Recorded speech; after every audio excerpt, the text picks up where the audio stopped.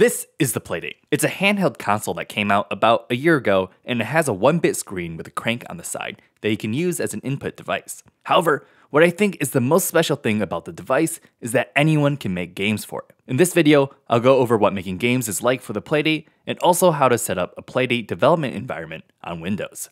This is an update to my video that I put out previously called Getting Started with the Playdate SDK, since the setup process in that video is slightly outdated. There are two main ways that you can make a game for the Playdate. The first is by using something called Pulp. Pulp is a web-based game-making tool designed to be a more simplified, user-friendly game-making experience where you can make games with little to no code. There's a built-in level editor, and it uses its own custom scripting language called PulpScript. If you're completely new to development, it's a fun way to dip your toes into game dev. Even though it's more restrictive, the limit is still your imagination with Pulp. For example, I've been able to make a sort of 2D Minecraft game in Pulp, and there are a lot of other devs constantly pushing the boundaries of what Pulp is capable of. If you're interested in learning more about Pulp, I have a few videos covering the topic on my channel. But that's not what we're going to be looking at today. The other way to make games for the Playdate is by using something called the Playdate SDK. SDK stands for Software Development Kit, and you can think of it like a game development framework. This is different from game engines you might be familiar with. Game engines like Unity or Godot have a nice visual interface that allows you to see what you're working on and a bunch of components and features that make development easier. Instead, the SDK is more similar to frameworks like Pygame or Love2D, which are essentially a set of functions that you can use to make a game, but everything happens in code with no visual interface. It takes some time getting used to this style of development, but you have a lot of flexibility. And luckily, the documentation for the SDK is pretty good. With the SDK, you have the choice between two different programming languages, Lua and C.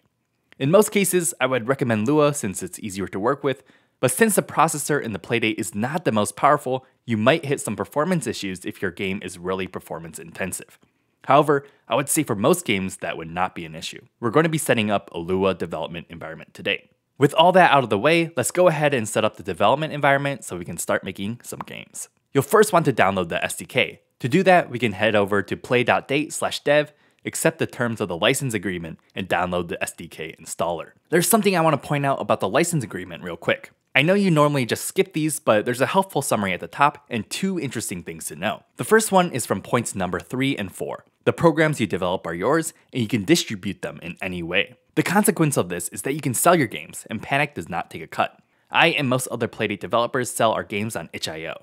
You can see a bunch of games made by developers in the community under the Playdate tag. So that's a fun thing you can do if you want to pursue that. And the second one is point number 7, which is don't use the name Playdate in the name of your thing. So that means you can't put Playdate in the name of your game. Something to keep in mind. With the SDK installer downloaded, just open the exe and click install. Once it's done, just go ahead and click finish. If you head over to where the SDK was installed, which by default is in your documents folder under Playdate SDK, you'll see a bunch of different files. I want to point out a couple of interesting ones. There's an HTML file called Inside Playdate, which is the documentation for the SDK. This is basically the Bible for Playdate development. I would highly recommend at the very minimum skimming through the documentation to see what's possible and made available, and if possible, reading through the whole thing, though it's a little lengthy. There's another file called Designing for the Playdate.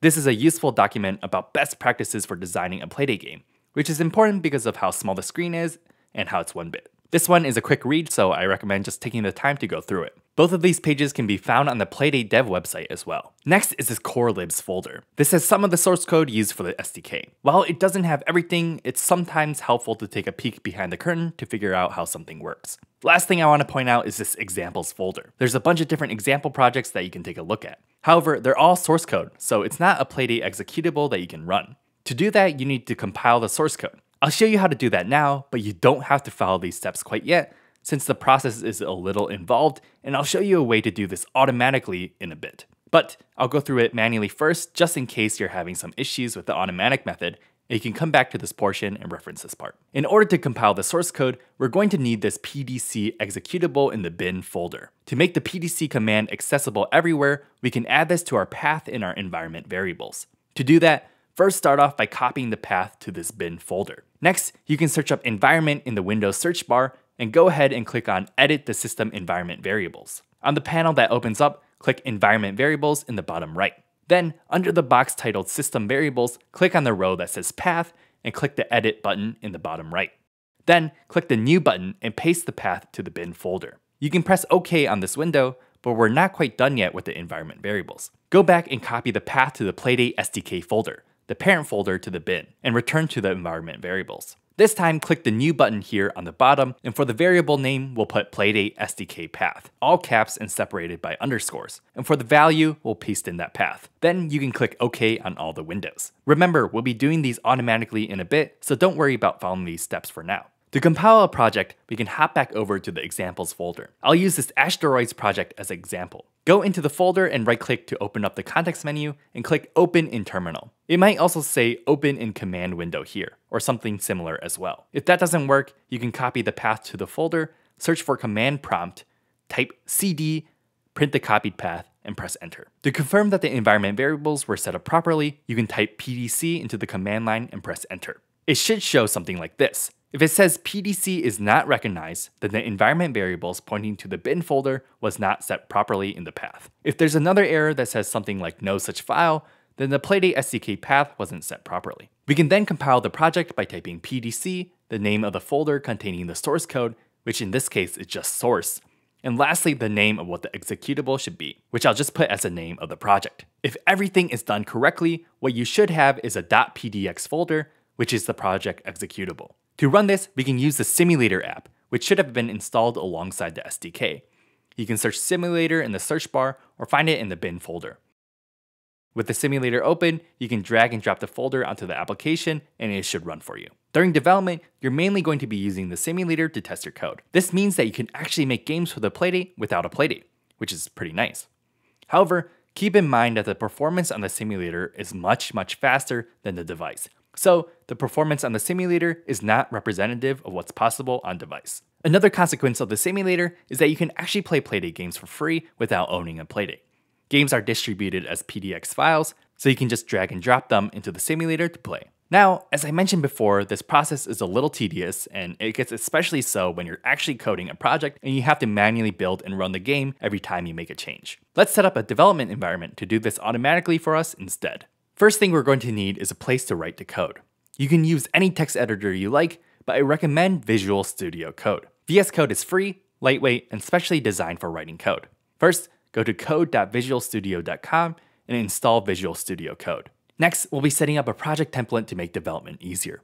This template can be found on this GitHub page linked in the description. Go ahead and click Code and download zip. After you've extracted the zip file, you can rename the folder to whatever you like and start off by opening this add end variable command. This just automatically sets the environment variables instead of having to manually do it like earlier. If you get this Windows protected your PC pop-up, click more info and then run anyway. Allow the app to make changes to your device, and after it's a success, go ahead and close the window. Next, right-click the build and run simulator PS1 file, go down to properties and check to see if the script is blocked. If it is, check this unblock checkbox and press OK. If it's not there, then it probably means it's already unblocked. This is a PowerShell script that just enables automatically opening and closing the Playdate simulator application. One last thing that we need to set, which is setting the execution policy. We need to set it to remote sign so you can run the PowerShell script from VSCode without admin rights. Look up PowerShell in the search bar and open it.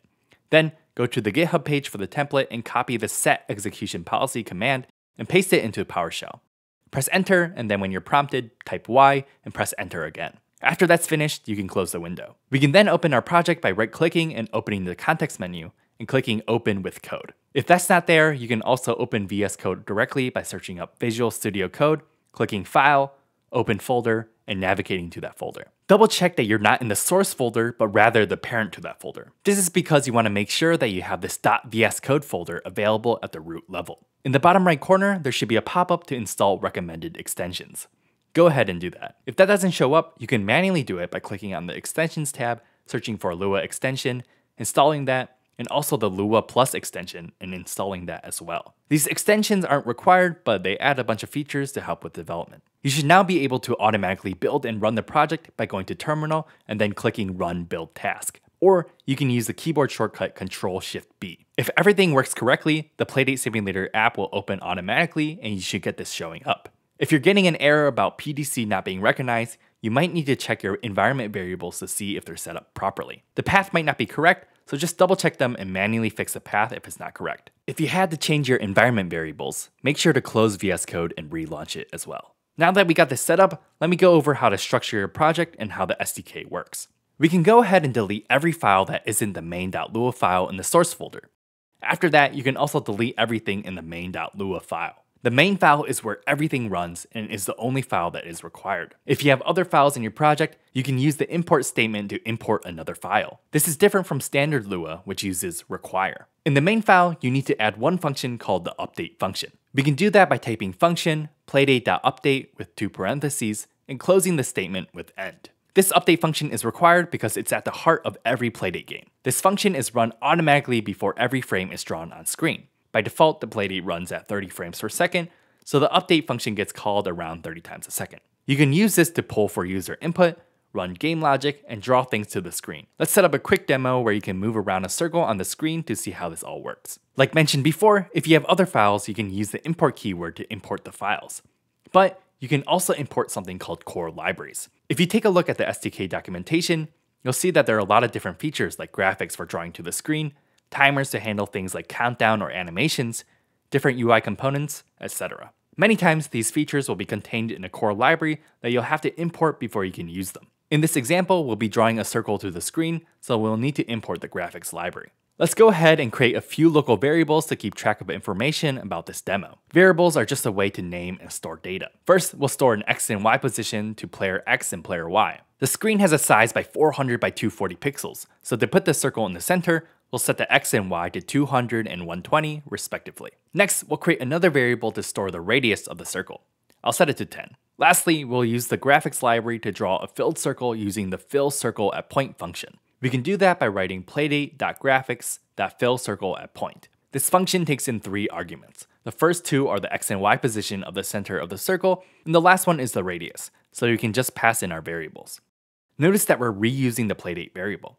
Since the Playdate variable is commonly used, best practice is to create a local shorthand instead to make things easier to type and to give a slight performance benefit. We'll call the variable PD. The graphics library is used pretty often too, so we'll create a shorthand for this as well, called GFX. We can go ahead and replace our references with these shorthands.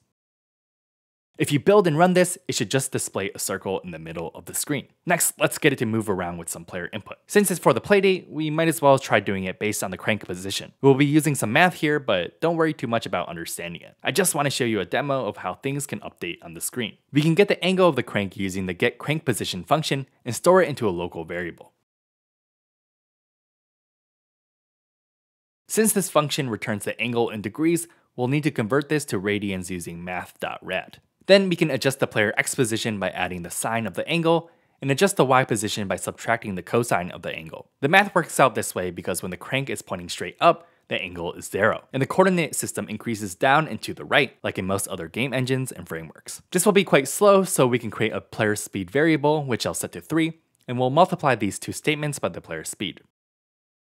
Lastly, the screen needs to be cleared so that there's no smearing, so we'll call gfx.clear at the top of the update loop. If we build and run this, you should be able to use the crank input to control the movement of the circle. If you want to upload this onto your Playdate, make sure to first connect the Playdate to your computer via USB cable, then unlock the Playdate and click Device and Upload Game on Device. In about 15 seconds, you should have the demo uploaded and playable on the Playdate.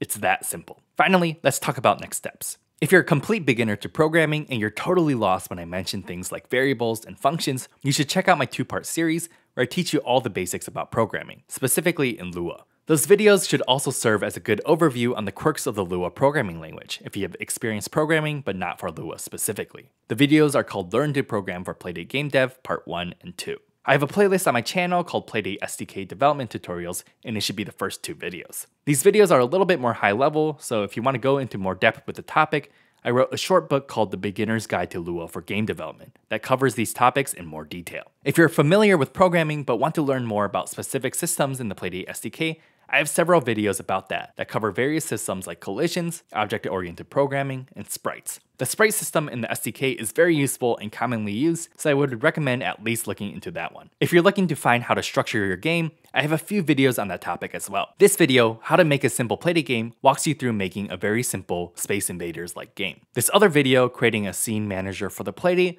walks you through how to create scenes, which is a common game concept. I've also made a complete tutorial on how to make a Metroidvania/platformer type game as well. If you're interested in seeing the game architecture for existing games, I made a video called How I Made My Playdate Game, walking through how I structured one of my games, Escape from Complex 32.